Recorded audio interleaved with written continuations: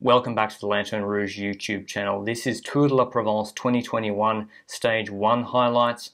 Where have I been for the last couple of months? Well, making this possible for y'all. But back to this stage race, a nasty start to the season for some of these riders. They started with the climb Col de l'Espoulière, and I feel like that climb is going to be in the Tour de France this year. It was last year because I've struggled to pronounce it before. 10.5 Ks, 5.5% out the gate, a Cat 1 climb. And then it was pretty much rolling hills all day in the hills to the east of Marseille. Probably the most difficult climb was the Monte de Brulard, 2.8 Ks at 8.1%, which came with about 70 kilometers to go. But it was a flat run into the finish, 10 Ks of flat on the coastline exposed to the wind, which would suit the sprinters, Démare being the hot favourite for the day. And what a crazy strong start list Tour de la Provence has. World champ Alaphilippe here. This used to just be a tune-up race that only Ajoudezer, Le Mondial and FDJ turned up to. Now they've got Tour de France winner Egan Bernal. A break did go over that first Cat 1 climb of the day with Julian Alaphilippe and Delio Fernandez on Delco. The bunch weren't too fussed about it. FDJ were just keeping it at about 2:30, 2:40. Everyone was chatting, times were good, the Norwegians were catching up, Alexander Kristoff there for UAE Team Emirates. There was a viaduct as they did the first lap around Cisfour-la-Plage. But then in the run into that climb I mentioned, Monte de Brulard, B&B started to work really hard and ate into that gap, and eventually I think it was less than a minute at the base of that climb, at which time Remy Cavagna on Deceuninck Quickstep attacked out of that group. They had a lot of options for today's race, including Davide Ballerini, their sprinter, and he actually got no leash from B&B. They rode full trying to keep him in check. He caught the break really easily. You see Alaphilippe fourth wheel behind the train of B&B. They got four riders there, and Brian Coquard must be climbing really well because B&B were happy to ride Max and he was fine. He climbed well at GP La Marseillaise the other week as well, so his climbing seems to be much improved, Coquard. So Cavagna was caught about halfway up the climb, then a counter came from Van Sevenant on Quickstep and then another counter from Askren, but then over the top of the climb, after the KOM points, Ciccone attacked through the feed zone. And I'll go back and show you why this attack was so successful. You see these little banners in the background? That's where the KOM sprint finished. So I think a few riders sprinted for those points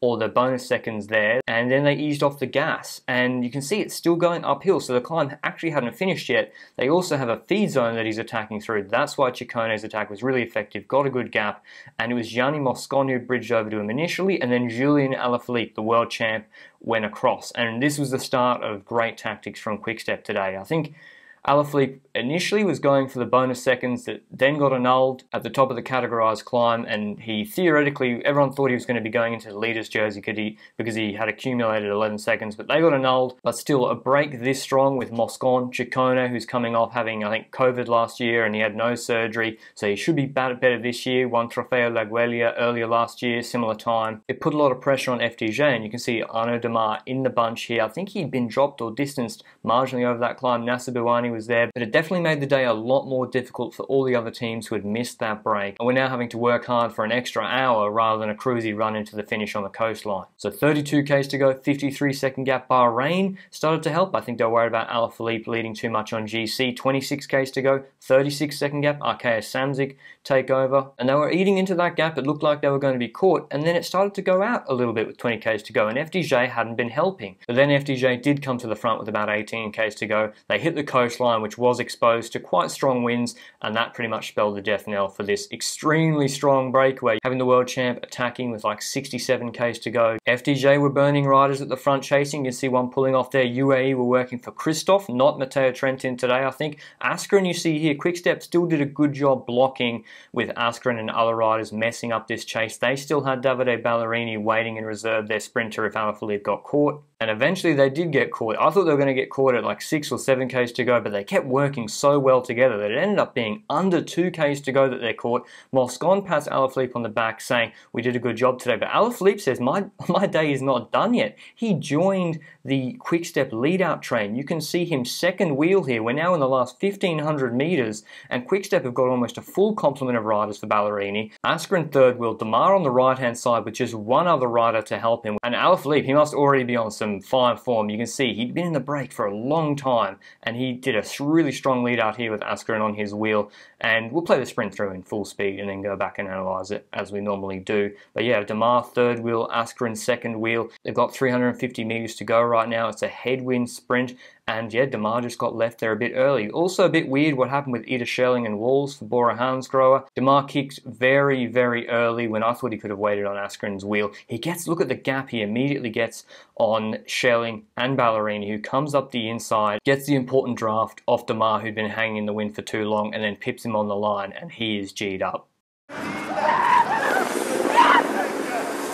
So a really strong win this early in the season for Davide Ballerini. He won one race last year, World Tour level, in the stage in the Tour de Pologne. He's a legit sprinter, and yes, this isn't a World Tour race, but Démare is here, top 3 sprinter, and the majority of the World Tour teams are here. I think in terms of having the best kick on the stage, it still clearly was Arnaud Démare, but why did he jump so early? And to answer that question, we need to go back and look at what Quick-Step did to change this stage from a basic, straightforward sprint stage and use those hills to their advantage. First, they attacked on Monte de Brulard with Remy Cavagna. That put Démare under pressure, and I think he was dropping a little bit on the climb, as well as the other sprinters, apart from Coquard. They then kept rolling attacks with Van Sevenant and Askren, eventually having Alaphilippe join the move of Ciccone and Moscon. That group then working seamlessly together to actually open up a decent gap of 1 minute and 20, 1 minute and 25 seconds at its most. FDJ had then had to work hard to keep Démare in good position, so they'd already lost, I think, a rider or two by the time they got to the last 5 to 7 kilometers. By 20 k's to go, the gap still hadn't come down that much, so they had to send riders forward to chase,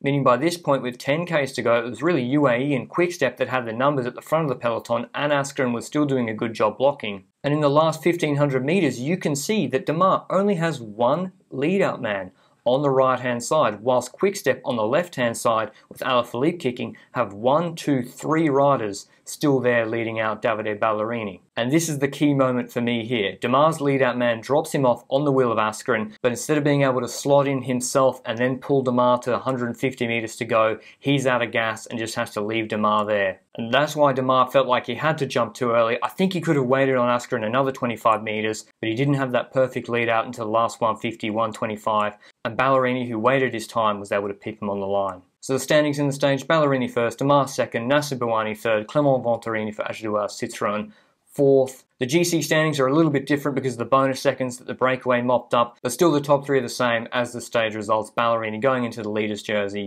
Tomorrow's stage 2 is from Cassis to Manosque, and yeah, it doesn't look as hard as today's stage. The opening climb isn't as difficult, but still it's a very rolly day, 175 k's. We've got a 2.7k, 3.4% finish into Manosque, uphill finish, and really it's another day that should suit Ballerini pretty well, and Démare too, based on his Giro performance and Wallonie performance. But I hope you enjoyed this video. Subscribe down below if you did. We'll have the next 3 stages, highlights on the channel in the next 3 days. And Davide Ballerini, let your dreams be real. I for one believe that you will hang with Vlasov on Mont Ventoux in stage 3.